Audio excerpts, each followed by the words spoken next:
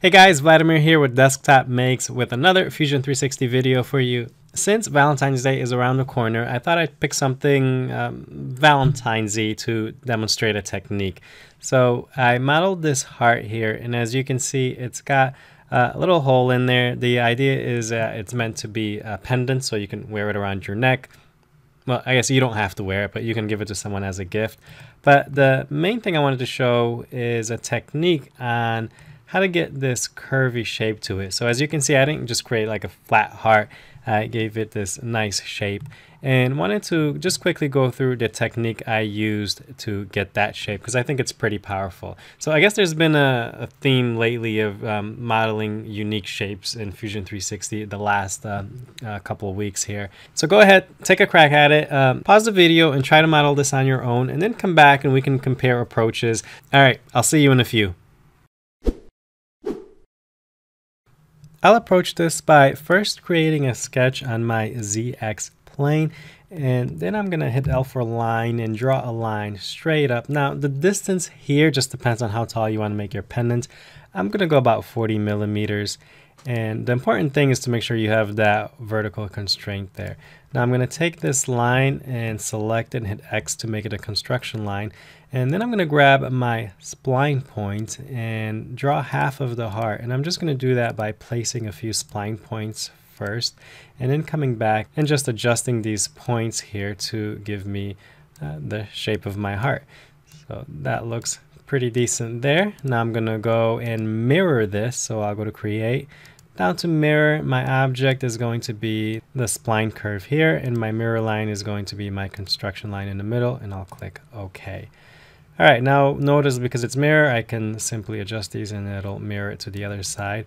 But I'm going to click Stop Sketch, and now I'm going to create another sketch, this time on a perpendicular plane. So I'll choose that XY plane. And this sketch is going to determine the curve of my heart. So I'm going to go back to Spline, and I'll just draw a general curve here. And now I can stop sketch and I can extrude this curve, but I can't extrude it from the solid workspace. I have to go into my surface workspace. So I'll select that, go to Create, Extrude, select my spline curve. Now I can take that arrow, I'll go to a front view here or a top view. Take that arrow and just drag it all the way through to cover my heart. Click OK. And now I can go back to my solid environment. That's all I needed from the surface workspace here. So I'll hit E for extrude, select my heart, but instead of starting at the profile plane here, I'm going to change that to from object. And my object is going to be the surface I just created. And I'll take that arrow and just drag it up. I'm going to go 5 millimeters, looks good. I'll click OK. And now you can see my heart has a nice curve to it following that surface that I made. And I can get rid of that surface. I don't need it anymore. I'll just untoggle it. And now you can see the shape of my heart having that beautiful curve to it. Okay, beautiful thing here is that you can still bring back those sketches and change those spline points. So it kind of looks like the Batman sign now, but I'll bring this in. I can still come back and adjust it, and you get to see sort of that live view of how it's affecting the change. And I can also change that curve by bringing in that curve sketch. And maybe this is just a little too high. I can bring that down a bit, and you get to see how it updates.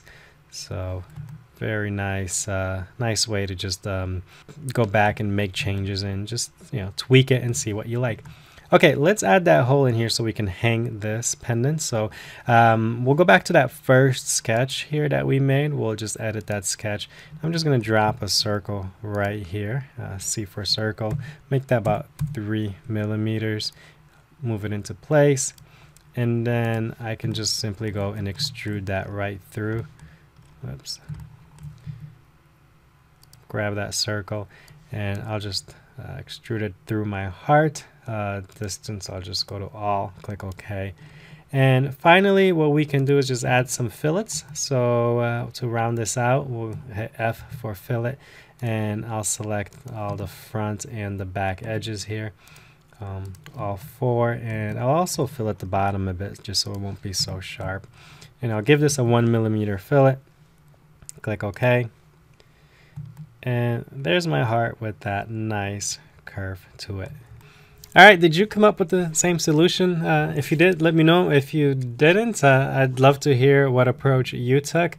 Like I said, there's so many ways that you could approach this. I just think this is a really neat and straightforward technique to follow when you need these kinds of curves. If you have any questions on my approach, just leave it down in the comments below.